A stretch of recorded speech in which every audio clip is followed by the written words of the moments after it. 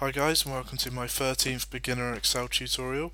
And this tutorial is going to teach you how to hide and group cells. So the first thing I'm going to show you is how to hide cells, and this is very simple.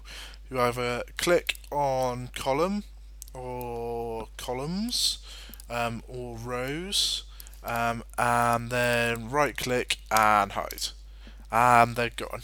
So this is different to deleting, where you're going right click, delete, and the cell's gone.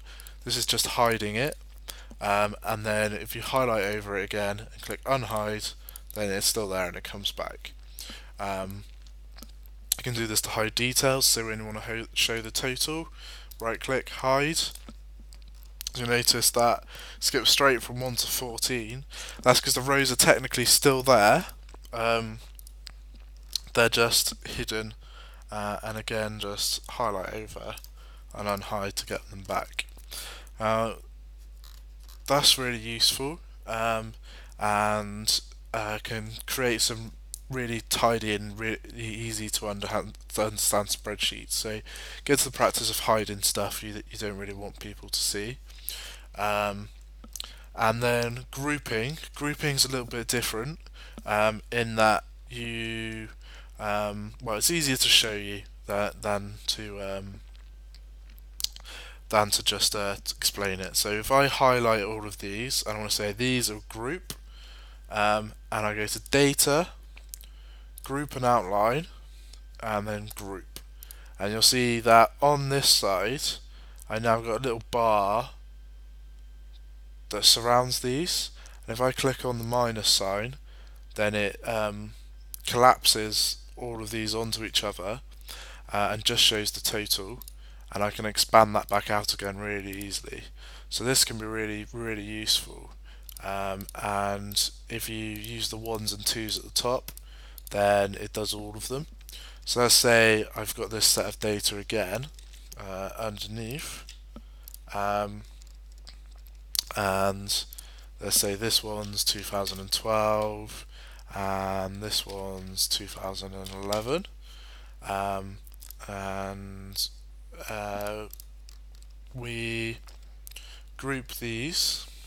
Let's go down here and group those. Let's call this 2012 total. 2012. I want to get rid of these names. There we go. And we'll call this 2011 total. Right, and then we group these. Data, grouping, group. And then I can collapse those. And just show the totals. I can expand them all out. I can collapse them all down. I can open up just one of them and drill into the detail. So this is really useful. This just gives people really good control over exactly what information they want to look at, and you can quickly just switch between things. You can also create an even bigger one. So let's go equals grand we don't want it equals, what am I doing? Grand total. And then this is just going to be the sum of the two totals. Let's add them together. And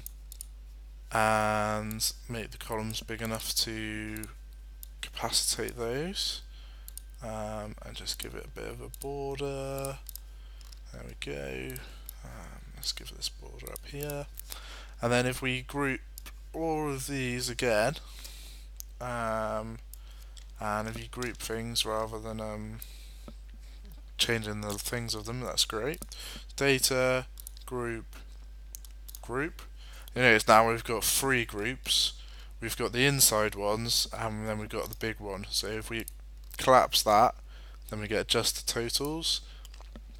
Click on 2, then we get the subtotals. Click on 3, and we get everything. So play around with that, see how you like it. And for now, I'll leave you with that and catch you in the next tutorial.